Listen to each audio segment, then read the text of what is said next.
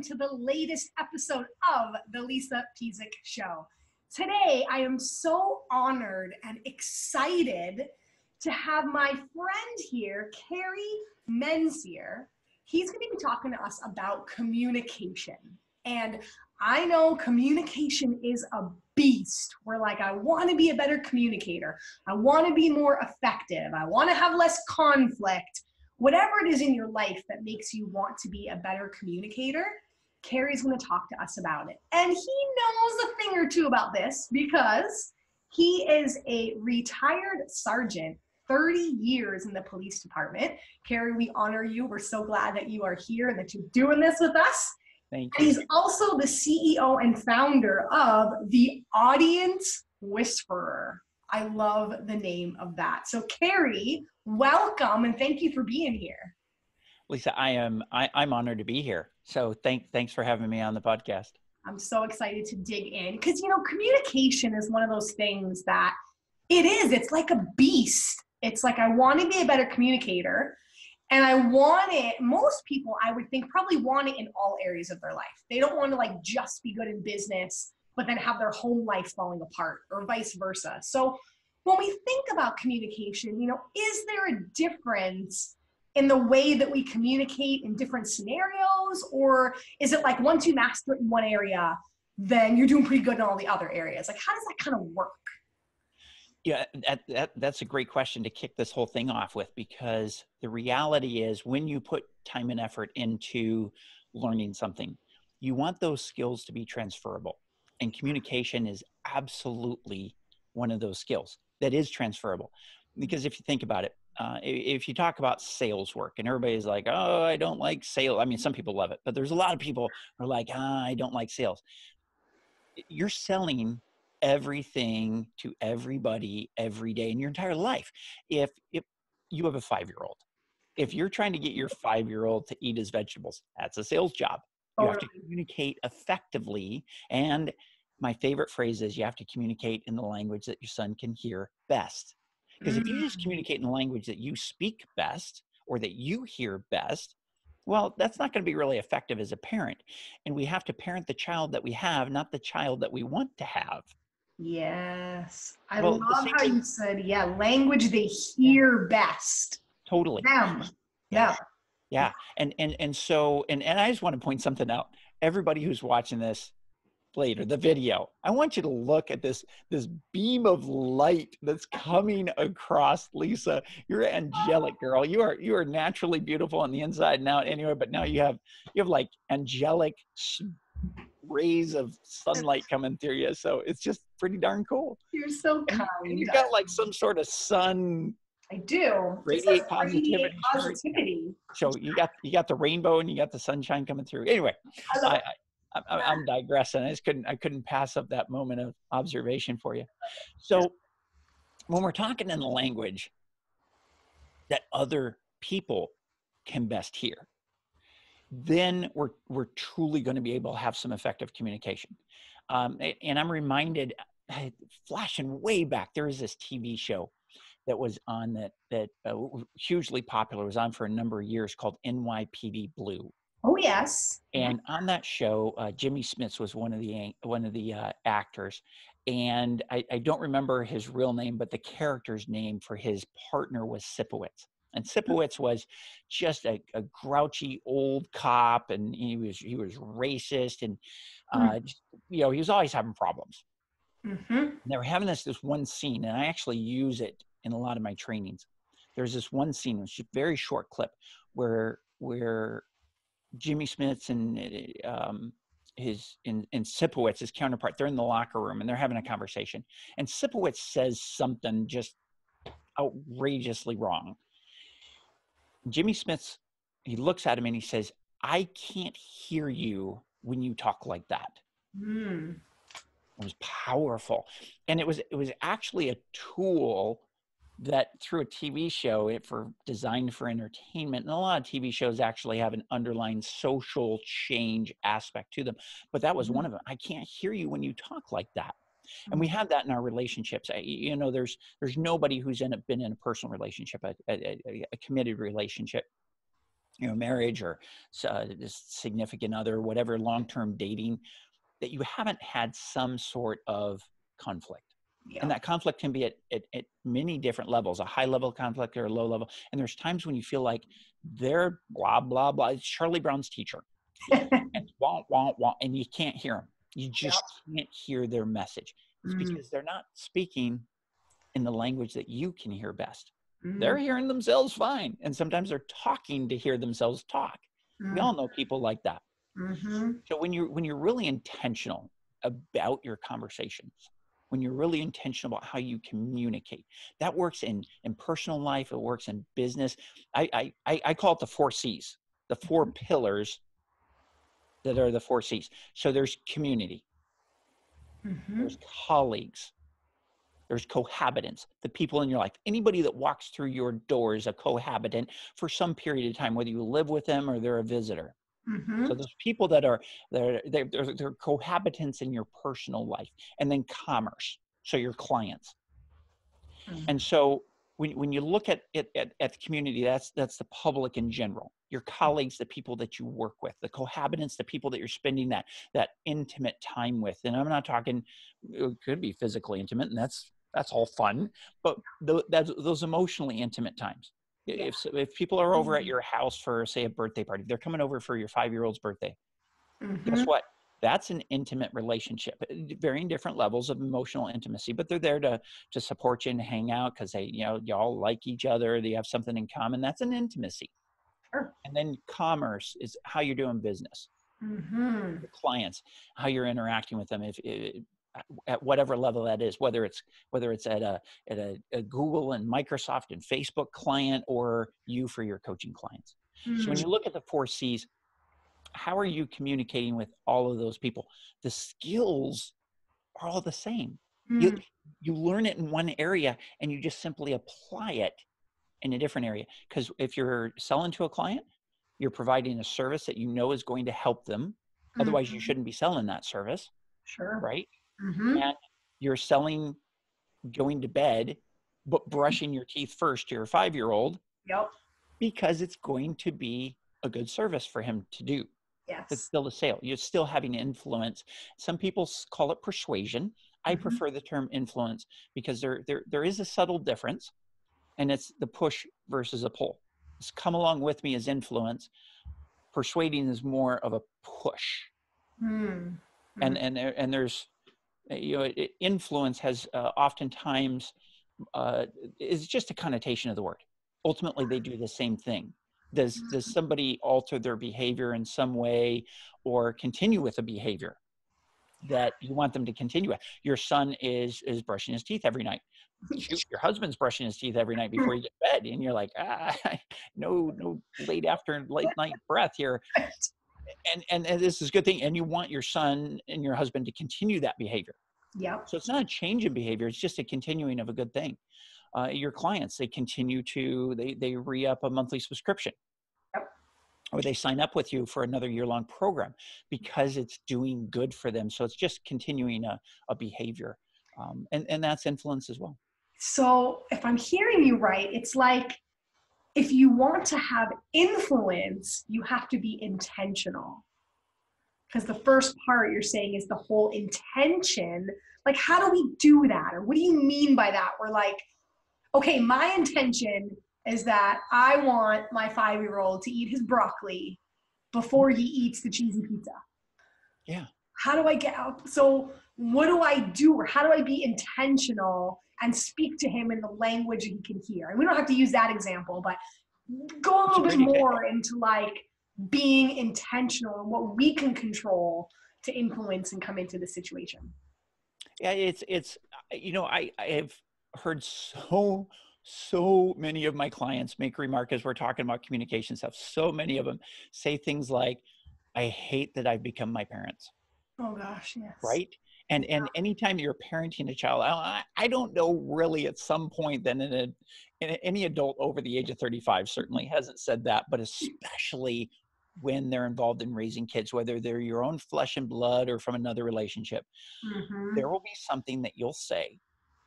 And as soon as the words come out of your mouth, you're like, oh my gosh, That's what my mother said to me, or my father said to me. Yeah. And you're like, I can't believe I said or did that. But here's the thing, you weren't being intentional. That was it. That was an automatic response. What happened was your amygdala part of your brain got hijacked. And that amygdala hijack happens when you go up in your head. There's something that happens. It's almost always a stressful situation or a moment where you're operating out of instinct. What happens so incredibly fast is your brain, there's a little guy in your brain or a little girl that runs up to a filing cabinet and pulls open a drawer and looks inside that for the file folder that has the instructions for how do I get my child to eat his broccoli. And it happens in less time than you can snap your fingers. And sometimes the piece of paper that comes out with the instructions are pre-written, and they were written when you were 5 years old. Yep. And your parents were telling you, eat your broccoli. Yeah. Why? I don't like it because I said so. Yep. And then 30 years later, I don't like my broccoli. Eat it. I said so. And you're like, oh, holy hell. Right. That's all that happened. Your amygdala in the moment got hijacked because you experienced a little bit of stress because of the frustration of I'm getting pushed back and he's not doing what I want him to do. I know all of the great reasons why he should be eating his vegetables. And I don't have time to explain this to a 5-year-old who could never comprehend good health when they actually can. But you got to give them to them in little doses. You're not going to be able to give them the health lecture, everything you've learned in 35 years in 3.5 seconds when you're trying to get him to eat, because guess what? We got to get him in the bath and bed early because we have friends coming over or a client call or something. Yep. Bottom line is, being intentional is literally taking just a moment, just a moment. And that moment, and this is really the powerful part of intentionality, that moment about what you're going to say does not have to be right then. That moment can be at some other time before. When you took that piece of paper out of that filing cabinet, and what was written on there was, eat your broccoli. Response will be, I don't like it. Why do I have to eat it? Next line in my script is, because I said so. And you take that piece of paper out of the filing cabinet, you scratch it out, or you crumple it up and tear it away or throw it away in the recycle bin, hopefully. But you then take a new piece of paper and you write out the new script.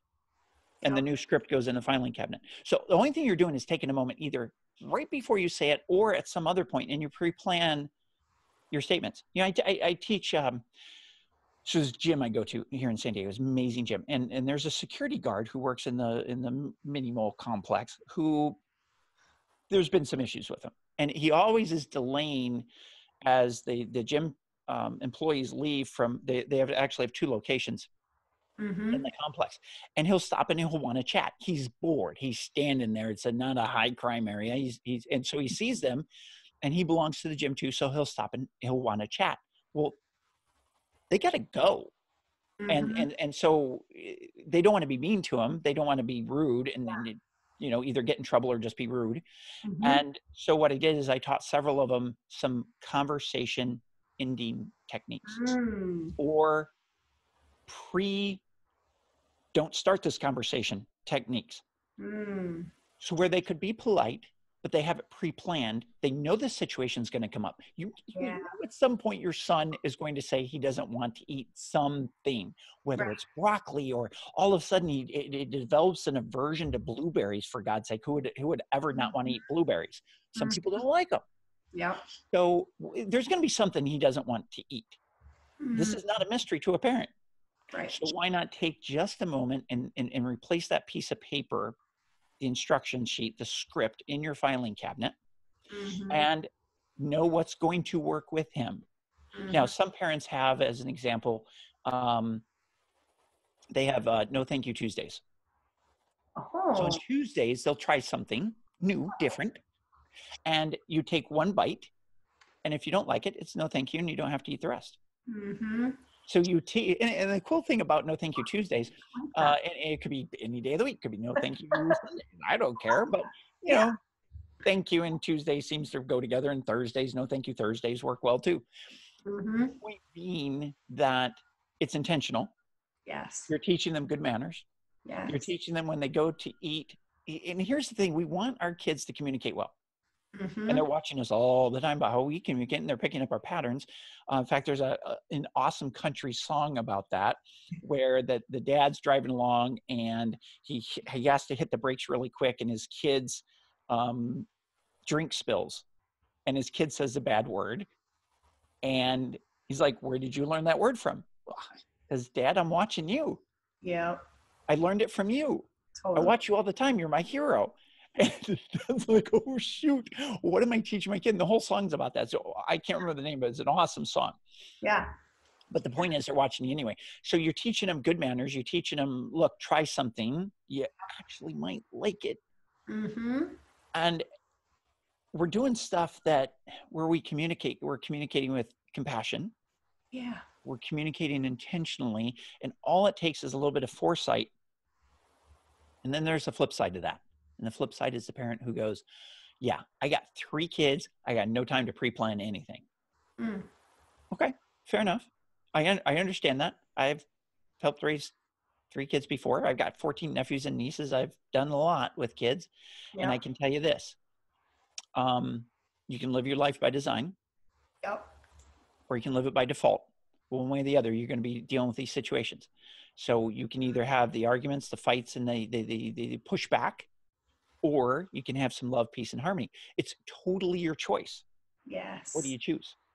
Yeah. And I was going to bring that up. It's so cool that you said choice, because that's what was jumping out at me with like the no thank you Tuesdays or no thank, like you're communicating with them, but you are still giving them choice in that matter. So there is choice kind of on both sides there. And I really like that. And it all stems together because it's almost like I'm hearing if you master one, you can somewhat master it all. But if you're in chaos in one, you're probably going to be in chaos in other areas too, because these are skills that you're just choosing not to learn because they're hard or it's like, I almost tell people the same thing. It's like the time that you spend complaining could be the time that you spend learning and trying something different, and you got to be committed to doing that. Like there are days where I'm like, eat your damn broccoli. Darn it. I'm so damn, but I'm like, eat your broccoli. And then there's other days that I'm like, but if you eat the green broccoli, it's like the Hulk. The Hulk eats his broccoli. And that's, again, speaking that language they can understand, right? I'm like, how do you think the Hulk got so big and why he's so green? Because he'll be like, oh, and then he'll eat it and he'll be like, this is good. And I'm like, okay, yesterday we were arguing, you didn't eat it. Today I talked about the Hulk, different response, different thing. But it's like you have to be willing to stop and go, you know what? When we were kind of arguing about that, nobody was winning in that situation. Right. I don't like arguing with you about that. And like you said, it's as a parent, whether it's broccoli or it's putting on your snow pants or getting in the car, like these are things, this negotiation or communication are skills that, you have a choice whether you want it to be good or bad, to go one way or the other way. And it's all in what you allow. I just love that you're bringing that whole intentionality and influence and choice to all of this, because it's so easy to say, well, he'll never eat his broccoli. It's just, or I never have time. I can't do that. Like I don't have time to do that. It's like, no, stop and be intentional. So that's all, like you said, the first part of being a better communicator is being intentional. It's a big part. And speaking about the whole frustration thing, all of us have victim experiences at some point or another. We've all been a victim of something, some of us repeatedly. Mm-hmm. And I get that. But the thing is, are you going to have that victim experience be the script for the rest of your life? Or are you going to go, okay, I learned something from that, and now I'm going to be the victor. I'm going to be in victory. Mm-hmm. I'm going to be the winner on this. I'm not going to remain a victim, because you can roll around all day long in victim energy, and it's kind of warm and cozy because you don't have to do anything. Yeah, you have no responsibility. You just roll in it, and it's like, oh, poor me, and the kids are they're just out of control. Well, guess what? You will remain there unless you go, hey, I'm the parent. Mm-hmm. And I'm not here to be their best friend. They have tons of friends. They got 1, maybe 2 parents. Yep. That's Yeah. it. Now, some parents, some kids have 4 because of, Yeah. blended families and everything else. But really, when it comes down to it, when you look at all parenting relationships, almost always there is one parent. I don't care if you have 1, 2, or 4 or more parents, there's almost always, without exception, greatest percentage by far, one parent that in particular bonds with that child. Mm-hmm. Just the way it goes. That's where do you think the term daddy's girl came from? Yeah. Mommy's Right? girl. Yeah. Or mommy's girl, Yeah. right? Oh, yeah. Because there's a parent that tends to bond with their child more. And that parent, especially understanding that they have to be the parent and not their child's best friend. Now, they can be both, but the parent has to take priority over the friendship, For sure. because nobody else will be that bonded parent. Nobody else in this entire world will be that bonded parent. They'll have plenty of friends. And unless that bonded parent and the other parents involved in the raising really step up and take their parental role, the kids will always be out of control. But again, think about that whole concept, and that takes stepping out of a victim mentality Mm-hmm. and going, I'm not going to be like that anymore. I'm going to be the victor. I am the parent, Mm-hmm. and taking control.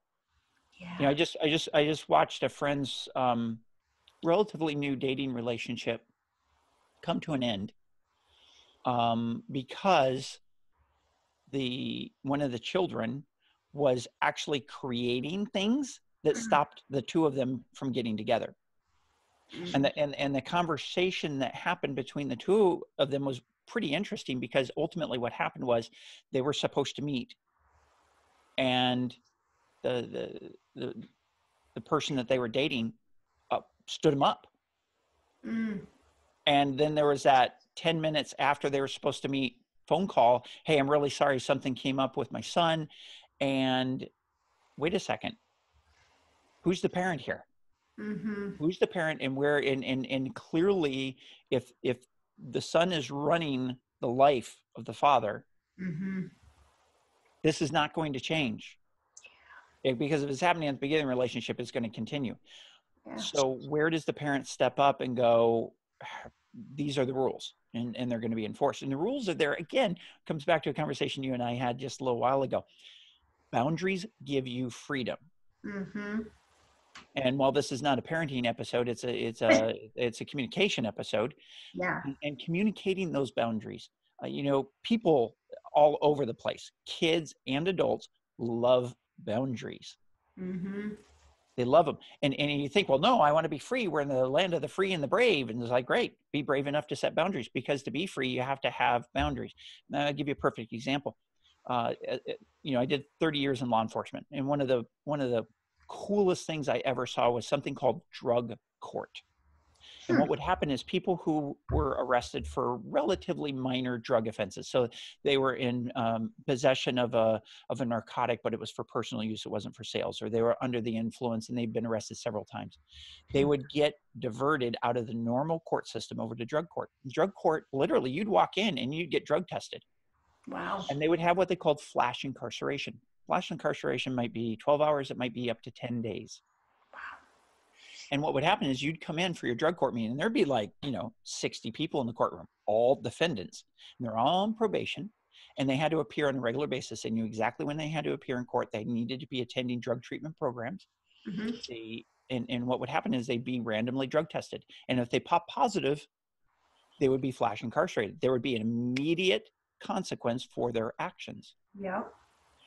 And what was cool was these people, they get done with their day in court, and then they go out and they'd be hanging out with whoever.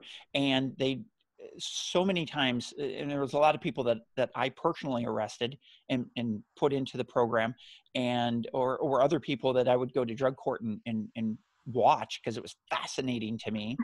Yeah. And the people would say, yeah, I go out, hang out with my friends, and they want me, hey, here's some rock cocaine. And like, yeah, I can't, because see, I'll get in trouble. Mm-hmm. And I don't want to go to jail. Or, hey, just smoke some marijuana because it's no big deal. No, they test me for that. I can't do it. And it gave them the ability to say no and to work their way out. And with that structure, as important to adults as it is to children, but children especially. You know, I watched it with hardcore gang member kids, you know, teenagers that were getting rolled up in gangs. When they were on probation, they were on under structure. Yeah. They excelled. They started doing great in school. It's when they had all the freedom. And so many of the kids told me, I know my parents don't love me. Okay, what makes you think that? Because I would be hearing the parents, you know, they're all torn up about why their kids having problems. So I'd be talking to the kids and they go, yeah, my parents don't love me. What makes you think that? Well, if they love me, I got other kids at school that they have a curfew. My parents, I can come home anytime I want. I can do whatever I want. They must not love me. They don't care enough about me. Wow. Wow. See, the boundaries give you the freedom. And the freedom comes with knowing that if the people who love me are setting structure for me and I'm pushing back against it and they're holding firm, it's because they love me. Yeah. And so it's like, you know, the typical teenager, I hate you, because you're grounding them. Yeah, guess what? They're saying they hate you. They know different. Yes. Because they see the friends whose parents do care about them enough to check on them. Why are you always calling me? Why are you always seeing if I'm okay? Guess what? I love you. I care about you. Yes. So yes, you do have to check in, and you will continue to have to check in until, you know, one of us isn't on this earth anymore. Yeah. Yeah. Boundaries give you that choice and that freedom. Yeah. And when the boundaries are set, you'll make hopefully you're more pushed to make the right choice because you know it matters and you know somebody cares. Yeah. And you matter to somebody. And it literally telling your kids, look, I know you don't want to eat your broccoli. I'm cool with that. I totally get it. But here's the deal. I care enough about you to have this discussion with you, and you're going to eat your broccoli. Yeah. You know? Now, I don't do something like my mom did. My mom, very interesting lady. This happened on more than one occasion, but one in particular, my brother hated lima beans. And we got lima beans one night. And what was amazing is we had to have lima beans. It was only because they were cheap. And I was raised in not a rich family by any means. It was like, 5 kids and 2 parents. And we were scraping to put food on the table all the time. But so we got lima beans because they were cheap. And my brother really hated them. So he was taking them off his plate. And he was feeding them to the dog. Well, the dog didn't even like them. So the dog would take them and then spit it out. So he had this little pile of lima beans by his feet, right? And the dog's sitting there the whole time. Well, he doesn't look down. He figures he's feeding lima beans to the dog. The dog's eating them. He's like, I'm scoring here. I'm eating my lima beans. So my mom found this pile of lima beans, picked them up. No. Yeah. Oh. Took him over to the sink, washed him off at least, and put him back on his plate. You're not leaving here until you eat your lima beans. Oh God. That's still a story that's told in our family get-togethers. So, you know, I think there's sometimes when you can take it to an extreme. Yeah. But the whole point of my examples are having structure, having boundaries, showing that you do care, and you wouldn't hold them to that unless you did care. And that works the same as, you know, as entrepreneurs. You and I could be up till 2 a.m. working. There's always, if you're an entrepreneur, here's the thing. If you're an entrepreneur, there is something to do every day for the rest of your life. You'll never be bored. There is no reason for an entrepreneur to ever be bored. Agreed. Right? So without those boundaries, without caring for ourselves, and we actually tell ourselves that we care enough to set limits, set boundaries on how much we're going to work, because we're going to take care of our bodies and make sure we get enough rest. You are actually raising your self-esteem when you set a boundary for yourself. Yes. So it works 360. It works with you. It works with your family. It works with your clients, because your clients, then it's a ripple effect. Your clients learn to set those boundaries. And again, it's intentional. And it's intentional communication. I'll wrap up. I love it. I want to go back for a second though with something. So what about, I'm sure the objection that you hear a lot of times is, because we're saying speak in the language that they can hear. What if because you know you've had the client or the person that says to you, like, they don't hear nothing.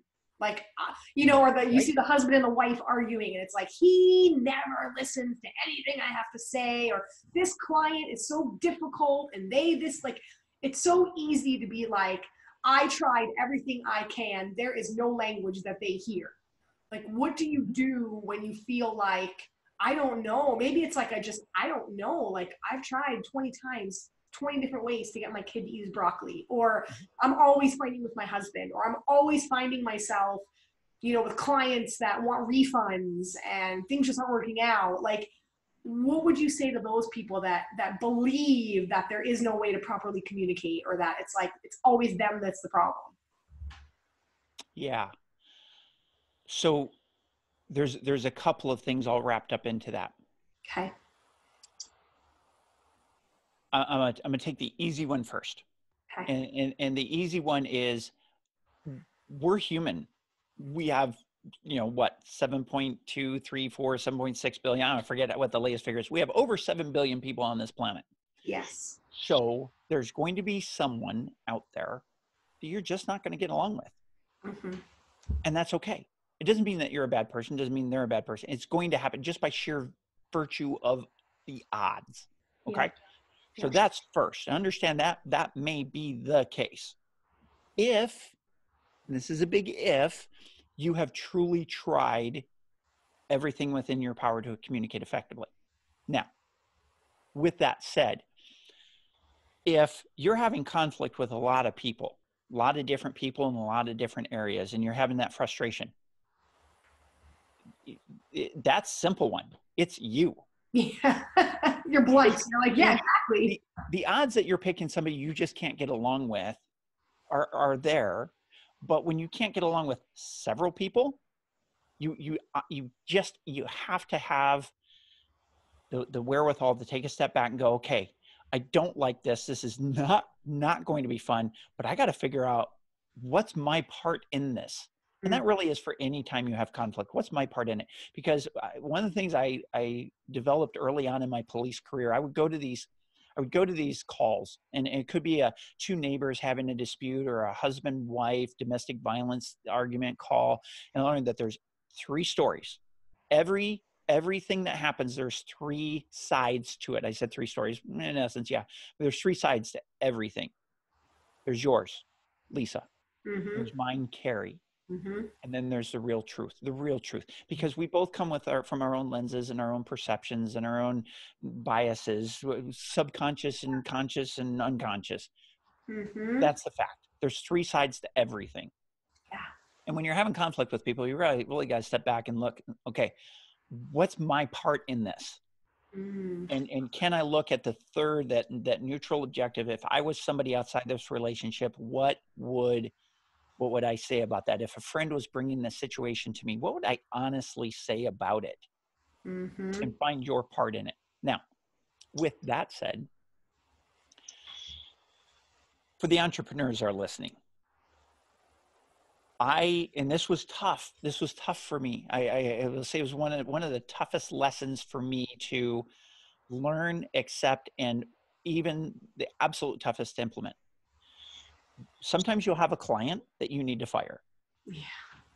And I can think of not that long ago, I had an amazing opportunity, but the person I was in this opportunity with, I was having a lot of conflict with, and I knew exactly where the conflict was coming from, and I realized that it wasn't going to change, and it was all about control and fear.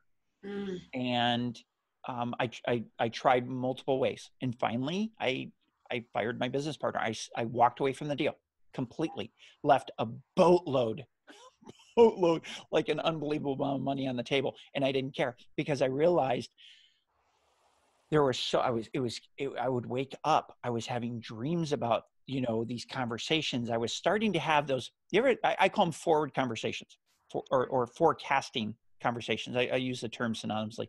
A forward conversation is this: you're getting ready to get on the phone with somebody, or you're driving home and getting ready to walk in the door, and you're anticipating some sort of conflict. And you play out, this is what they're going to say, and this is what I'm going to say in return. And sometimes we practice those conversations. Yeah. And the shame of those conversations are the percentage of time, which is a vast percentage of time, conversation goes nothing like what we play out in our head. Yeah. Nothing like it. Now, once in a while we get lucky, and it does, but how much time has this taken up? How much mental bandwidth? How much, I call it real estate. This person, my business partner at the time, was taking up so much real estate in my head, they should have been paying taxes on it. Yeah. It wasn't worth it. There was, and I finally got to the point where I went, okay, there is no amount of money in this world to compensate me for the amount of mental anguish I'm going through dealing with this and trying to figure out what's going on and take it. I was taking up other people's times. I was turning to my friends and my mentors and going, here's what's happening. Give me some ideas. What am I missing? And it just came down to, it wasn't going to work. And so I had to walk away with it. So it kind of falls in that first category that I talked about. There's some people in this world that you will not get along with. Now, this person and I we have a great, we're friendly, we're cordial, we're fine. We're just not going to do business together. And that's okay. So you might have a client that you're going to fire. Yeah. You might have a business partner you're going to fire, and that's okay. Yeah.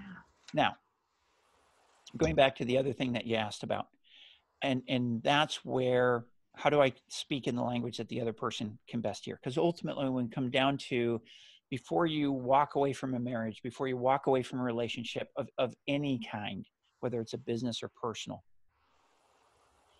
I encourage you to really, take that honest look at yourself and have you communicated in language they can best hear. So I have a tool for that, and it's called Bank Code. So it's one of the many tools I teach my clients. Bank Code is really unique. It was designed as a sales training system. What I've done is I've taken the rapport building and the communication skills mastery out of it. And that's what I use with the vast majority of the law enforcement agencies that I train and clients that I have. So at Bank Code, and they, for free, as a gift to your listeners, they can go to my bank code, BANK, bankcode.com/victory. One of my favorite words. I want you to be in victory. So mybankcode.com/victory. And for free, it's $97 value. For free, they can do their own personality assessment. And it's rapid. It'll take you less than 3 minutes. Nice. It'll actually take you longer to type in your name and email and phone number so that I can follow up with you and help you understand. And I'll do something extra special for your listeners. And I'll tell you what that is in just a minute. Yeah. But Bank Code, when you find out what your personality type is, what I encourage people to do is have your husband, have your wife, your kids do it. Also, it doesn't cost you anything, and it's quick, it's fast. It's the cool thing about Bank is there's over 200. Some people put the number as high as 5,000, but we know that there's over 200 different personality assessments out on the market. And everybody's heard of a lot of them. There's Myers-Briggs, there's Colby, there's DISC, and MMPI, the Minnesota Multiphasic Personality Inventory. There's a ton of them out there. Yeah. Bank is the only one out of all of them that's scientifically validated to predict your client's buying behavior in 90 seconds or less. Wow. And again, we're in sales all the time. We're selling a bedtime. We're selling brushing your teeth. We're selling what movie we want to go to or what restaurant we want to go to or your coaching package. We're selling everything every time we turn around. Yeah. So the things that will make your client predict your client's buying behavior is your son's buying behavior. It's your son saying yes to broccoli, to a bedtime, to a curfew later on in life, to what am I going to do with this car and how many people can ride with me during the first year that I'm driving, maybe never. So that's the great thing about Bank Code. So so here's what I recommend. So let's say you're married. Incredibly intimate. Guys, if you're listening to this, it's going to be the night for you if you do what I tell you next. It's going to be the night. Ladies, it's going to be the night for you. Here's what you do. You get your Bank Code. You get your spouse's significant others, the person you're in a relationship with. You get their Bank Code and you sit down and you read theirs to them. And you tell them where you see that showing up. It will be emotionally intimate because it starts conversations that are amazing. And the great thing is it gives you a tremendous amount of understanding about why the people in your life communicate the way that they do. Now, I'll just give you a quick personal example. So a very, very good friend of mine happens to be my COO, my chief of operations for my company. I have a manufacturing corporation as well. And so she is one personality type, I'm another. And I could never understand in our relationship why we could get along so great. And then there'd be something that would happen where it felt like she just went completely in an opposite direction. I'm like, wow, where did that come from? And we'd have a low level, but we'd have conflict. We'd have a disagreement. We'd have a rub. Yeah. And we would get along so great. And I'm like, where does this come from? I don't understand it. We get along so great. And yet I'm feeling a lot of frustration right now. And you are too. And we're not able to see each other's coming from. And I feel like you're being unreasonable and vice versa. This has never happened in any marriage though, right? No, never.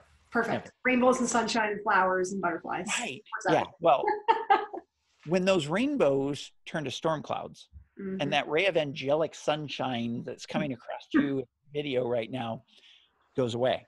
Right. And it's dark and it's stormy and sometime, and remind me, we'll circle back around if we have time. I'm done. When you hit that I'm done statement and say it's either verbal or it's in your head, I'm done. We'll get to that in a little bit. But what happened was this. So I ran her bank code, I ran mine. And I finally understood why she reacted the way that she did.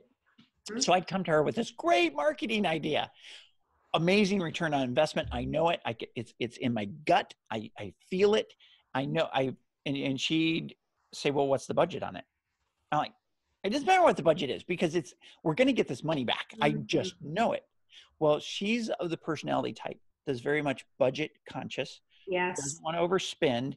You know, what's the best price that we can get for something? And she's being very budget conscious anyway because of being COO, but she's like that in all other areas of her life. She avoids risk. And I used to think, does she run from fear? And it's not from fear. It's just that they like to avoid risk. It is their personality. Right. Once I understood that, I completely changed how I do a proposal with her. Yes. So what I do now is I come up and I say, hey, got this great marketing idea.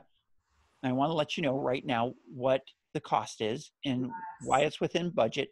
I talk to her about things like this company has a proven track record. These are the credentials of the company. I know it's low risk because of these things. Boom, boom, boom. And she goes, hey, yeah, that sounds like a great idea. Yeah. And there's no rub, there's no pushback, there's no friction. It's all low friction when you're communicating in the language that the other person can best hear.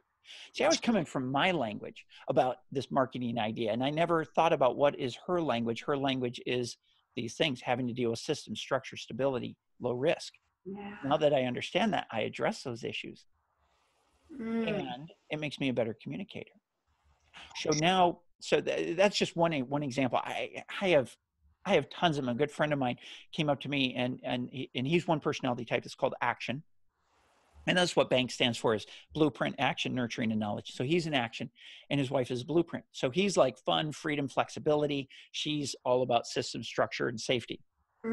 They're opposites. They are polar opposites, but they often get together as couples because in a relationship, opposites attract. We've all heard that. Yeah. But what most people haven't heard and they only experience is later opposites attack. So how do you stop that? So I trained him in BANK. 10 days later, he came up to me and he says, hey, I just want to tell you something, man. He says, you saved my marriage. Wow. What? He goes, yeah. He says, I didn't tell you, but 6 months ago, we separated for about 2 weeks. And we got back together because of the kids, and we tried it again. It just wasn't working. He says, we're just conflict. And she's always saying no to me. And I'm like, hey, let's do this. And she's like, no, I don't want to. And it seemed like she didn't used to be like that before. She's really changed. That's what I thought. He said, we understand where each other is coming from. Mm, And in relationships, that action is sometimes called the accelerate, and the blueprint is sometimes called the break. mm, And so you have this rub, you have a high friction. And in a relationship, you want low friction, because you want to concentrate on the relationship, not concentrate on solving problems, right. right? Right. So the bank code has been huge for really understanding how to communicate with the other person, speaking the language they can best hear. So mybankcode.com/victory. Your listeners can do it for whoever they need to. It's free. And if they send me an email and just say, hey, I heard you on Lisa's podcast, and you mentioned something about a second free gift.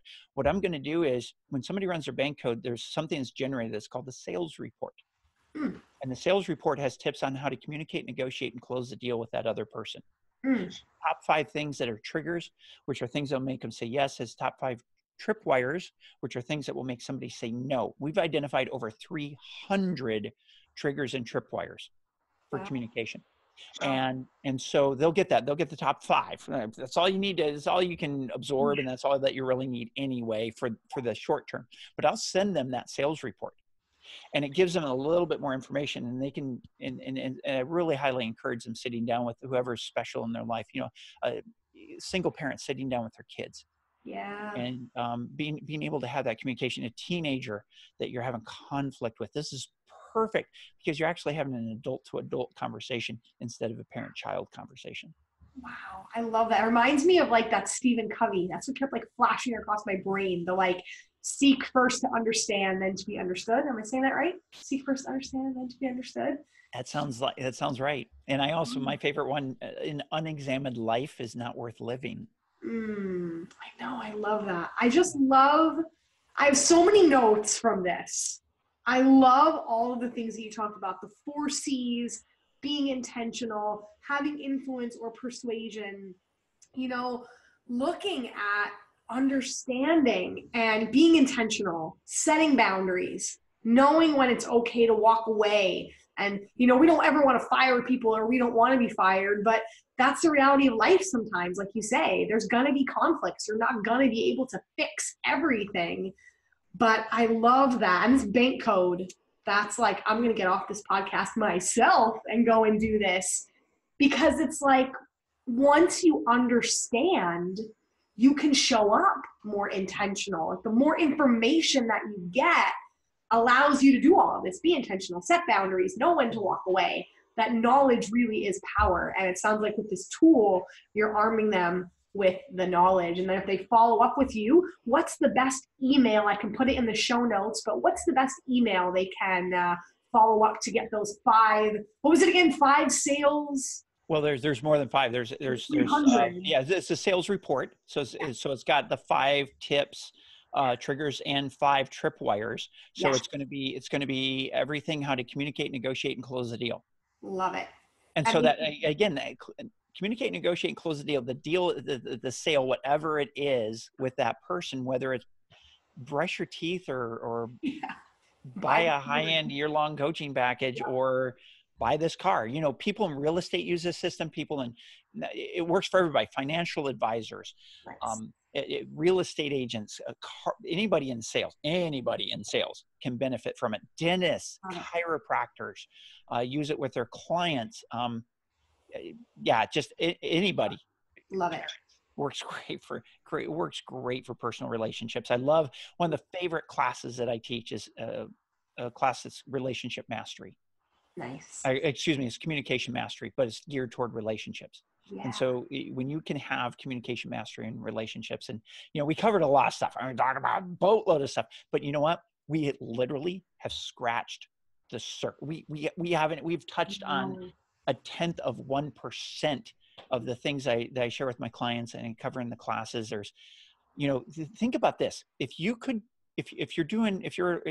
entrepreneur and you're writing some copy, you're trying to describe your program. If you could power script your website, your landing pages, the emails that you send out, so that they would land with every one of the 4 personality types, because you're probably doing copy in your personality type, which means you got 1 out of 4 chance of getting it right. And you actually have less than that because for personality types, if you do the math, there's actually 24 possible combinations. So if you walk up to your ATM and you punch in your PIN and it's not in the right order, what are you going to get out of the ATM? Nothing, right?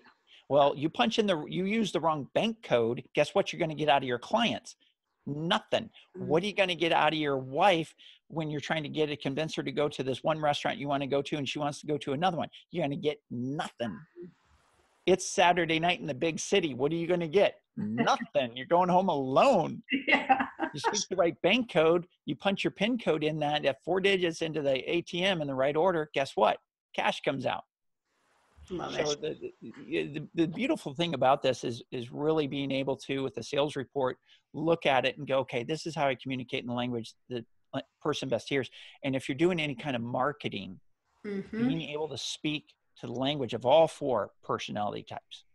Yeah. Now you're doing good, because otherwise you got a 4% chance. It's a little bit more than that, but basically it's 4.16 for the knowledge personality type who's going, 24, what's my percentage? You got a 1 in 24 chance of getting it right. Yeah. Why not learn something? And you're going to learn a lot just from the free assessment. Why not learn something that's going to be able to help you communicate with your clients better so you can serve them better? Yeah. Change the world. Make a difference, not just $1. Ooh. Oh my gosh. Mic drop. Make a difference, not just $1.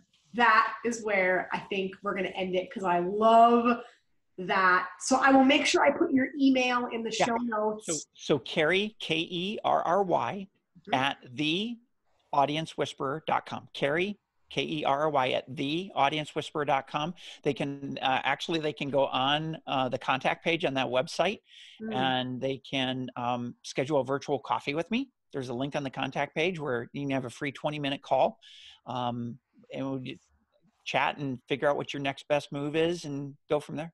I love it. Kerry, thank you so much for spending this time with me. Thank you for sharing all of your knowledge about how to be a better communicator, how to make change in your life and everyone else's life around you. And, it's like, I think when you can communicate better, it's like that ripple effect. Everything in every situation changes. And thank you for offering that to our listeners to be able to go and make that change, make that choice, communicate better. So honored to have you on the Lisa Pezik Show. I'm honored to be with you, Lisa. And you are just a beautiful soul who is doing so much good for so many people. I love spending time around you. And even if it's virtually like this, thank you for your time. And thank you for the honor of being on your show. You got it. All right, guys. Thank you. That is another episode of the Lisa Pezik Show. I'll make sure I have everything from Kerry in the show notes. Go back, listen to this one over if you need to, because there's so much good stuff that is going to come up. You're going to have one area of your life where you're like, I'm doing good here. And then, this other thing comes up and you're like, I got to go back. I got to get a refresher. I got to listen again. So make sure you come back to this one, and we will see you again next time. Bye for now.